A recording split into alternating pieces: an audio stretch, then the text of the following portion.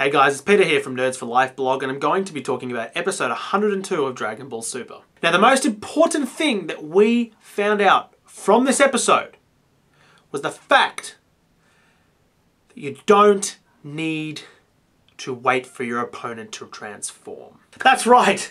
Something that has frustrated Dragon Ball fans for a very long time is the fact that they all wait for their opponent, whether they're evil or good, to transform.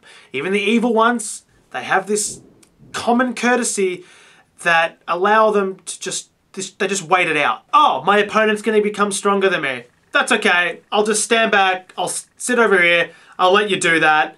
And then you can kick my ass. Instead of me defeating you now before that happens. So Android 17 attacked, some of the Universe 2 characters. And everyone pretty much lost their shit.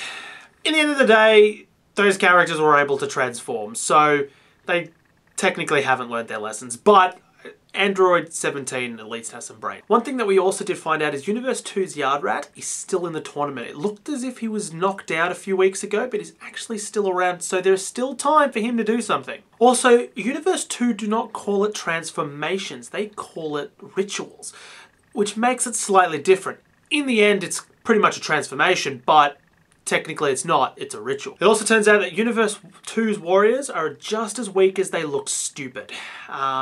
They honestly looked really dumb and annoying. There were parts and love and all sorts of things just going around everywhere. It was frustrating, and I'm really, really glad that the episode ended because I was battling through that. I mean, Vegeta was so weirded out by the characters that he couldn't even block against them. He preferred to flee.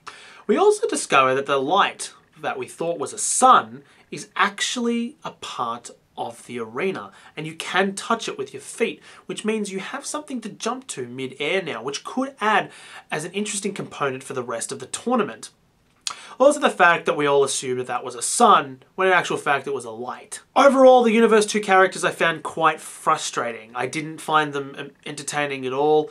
They transformed into these interesting sort of looking characters, and they didn't really do anything. They were just annoying. There was just too much love in the air, and I didn't show any love towards the episode at all. I found it really, really frustrating. And unfortunately, it's probably going to continue next week, as only one of them have been knocked down. Anyway, they're my thoughts for episode 102 of Dragon Ball Super.